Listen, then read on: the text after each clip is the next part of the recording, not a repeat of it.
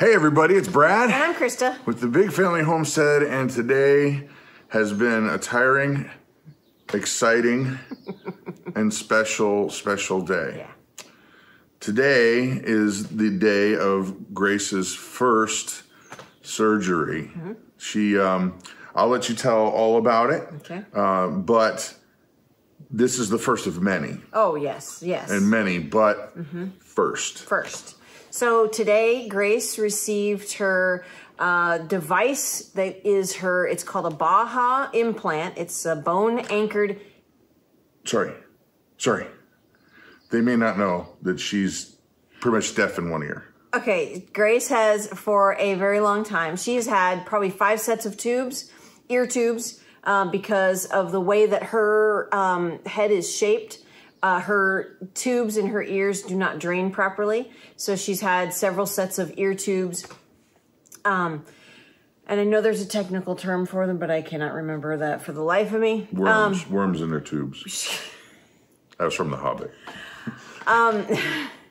So she...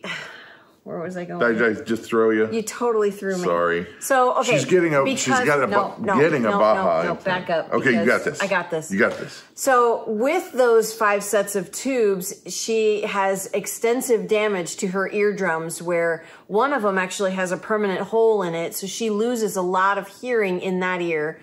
And then she has a lot of damage from those tubes in her other ear. So she has a decreased level of hearing. So we did a trial run for the BFH implant, which again is bone-anchored hearing aid. And it is just a device that goes under the skin into the skull back here behind her ear. And then there's a magnet that snaps onto it out here. Not snaps, it just is a magnet on there. And that is the hearing aid. And she has darn near perfect hearing back here. So we'll be able to... Well, and the reason why we know this is because they did like a test run. Yeah, I said we did a trial run. Oh, okay, I'm sorry. I'm seeing that Jessica is getting ready to walk in. Listening. No. This is what happens. No. He doesn't listen when I'm talking. Jessica's getting ready to drive up here and she doesn't know we're doing this. So we gotta hurry up. We'll just say hi. We'll just keep rolling. We'll say hi. Right. I'm just trying to help, baby. Right. Trying to help. No, it's all good. So we did the trial and it worked really well, really well, where she could hear darn near perfect. So. Well, so here's Grace, and then we'll come back and we'll let you in on some other stuff. All right, so here is the young lady of the hour. How you feeling, sweetie? I'll get better from earlier. They put you under the crazy drugs, didn't they? They made you feel loopy. Not so bad? I was a bit loopy at first. Now it's a little loopy. Okay. Well, you got to get feeling better, all right, sister? Okay. All right. So, yeah, she's a trooper. But, you know, it's the first of many surgeries. And the hearing thing is great, especially with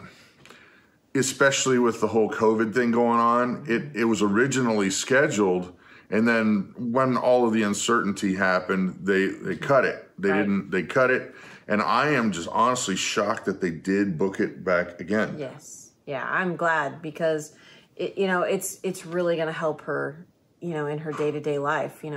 Our house is big, so we need to get her attention from somewhere else, and having to hunt her down to find her. Whew. Now the problem is going to be Grace is not going to be able to act like she didn't hear us when we ask her to do something. She cook your goose. Cook your goose, sister.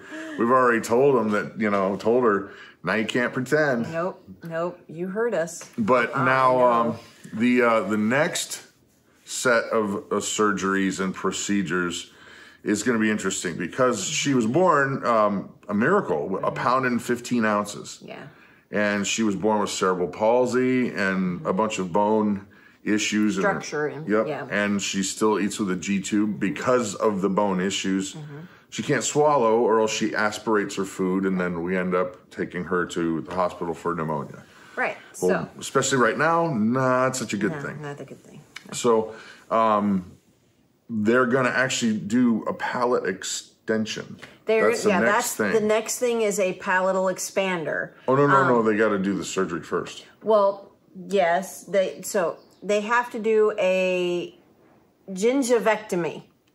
And you can look that up, but no, it's what it is they have ginger up in the... No, you've heard of gingivitis. It's similar, but not. It's where if you have too much gum in your mouth, not the chewing gum, but too many gums in your mouth, they actually have to cut it back. So that's going to be quite painful for her. Oof. Yeah. So she's tough, though. She's a trooper. Yeah, that's the next step. And then because they have to expose her teeth to be able to do the palatal expander.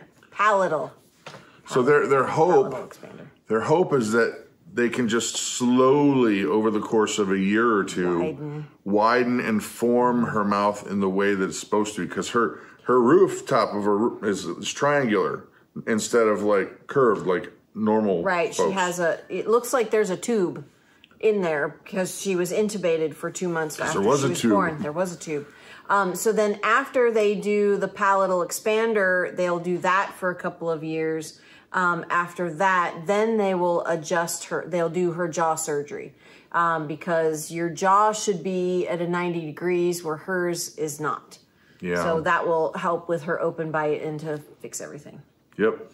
And so for those of you who are praying folks out there, we really, really do ask your prayers and appreciate them for Grace. Yeah. For those of you who are not praying people, we do hope and ask for your well wishes and good vibrations. Cause I'm picking up. No. She's like, no. I can't take you anywhere. Well, the problem is we're at home, so. Right. So you can take me somewhere because we're here. Wherever you go, there you are. That's right. Right? That is right. Okay, so there's the update, guys. Again, thank you for prayers and vibes. Well wishes. Yeah. Yes. So anyway, that's it. I'm Brad. I'm Krista. You guys have an amazing and blessed day.